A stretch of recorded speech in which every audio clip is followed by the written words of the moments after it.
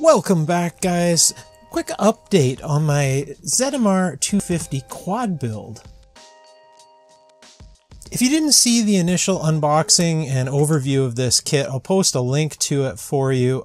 This is a Chinese clone ZMR-250. I whipped it together in the most kind of crude way possible. I didn't trim any wiring on it. I just looped all the excess back and did it the simplest way possible to emulate that of anyone else getting started in the 250 size quad hobby.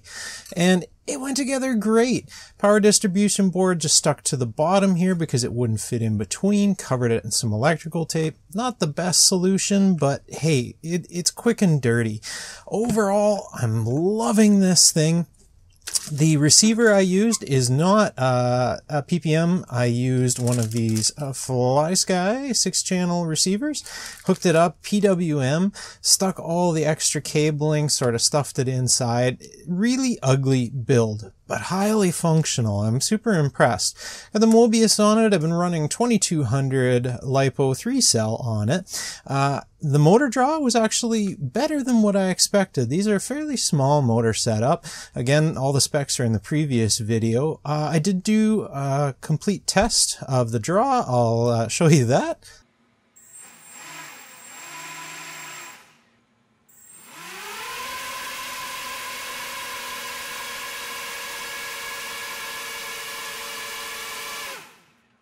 Worked out really well. This thing, not a powerhouse, also with the large battery on board, not the best, but hey, it works.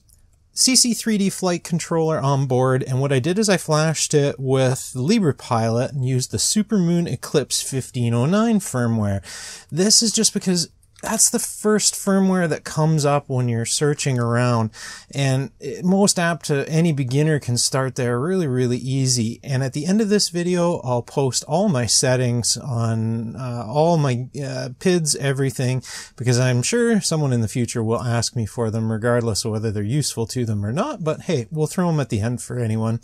I will update this to BetaFlight firmware very soon, so then we can get some really fun times out of it. The FPV camera and system worked out quite well. I had to drill a hole through the frame at the back for my antenna setup, and then I mounted my mushroom style antenna. It worked out very well, except I made a mistake. I left this, it didn't bolster this, and the antenna was very floppy.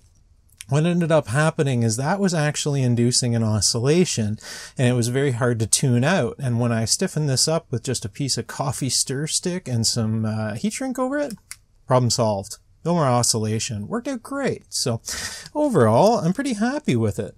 One mistake I made early on was I had the antenna for the radio a bit obscured in the carbon fiber. Huge rookie mistake. I'll show you what happened as a result of that.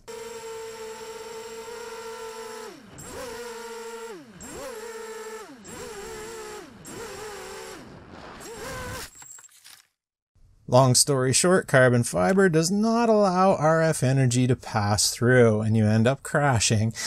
Easy fix, got that outside the frame. I'm going to get it up higher in the future here. It's still not the best mounting location, but hey, it works. It's out of the way of the props. I'm pretty happy.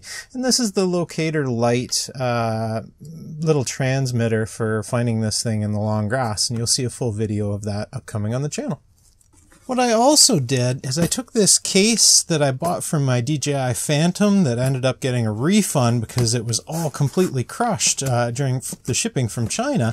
I took this and hacked it out. It wouldn't work for the Phantom, but hey, it worked out great for this little quad. I made myself a carrying backpack. It fits my transmitter, the locator light, lost model locator slides in there, no problem. Everything fits pretty darn good. I'm really happy with it overall, so not too bad. We're going to go ahead and give this some more tuning when I get the BetaFlight installed. It's going to be a lot of fun. I advise anyone get into the hobby and give one of these a try. For the price of them, you can't go too far wrong. They're very reasonable to buy nowadays and just a ton of fun. Really enjoying this hobby. So catch you guys next video. Cheers.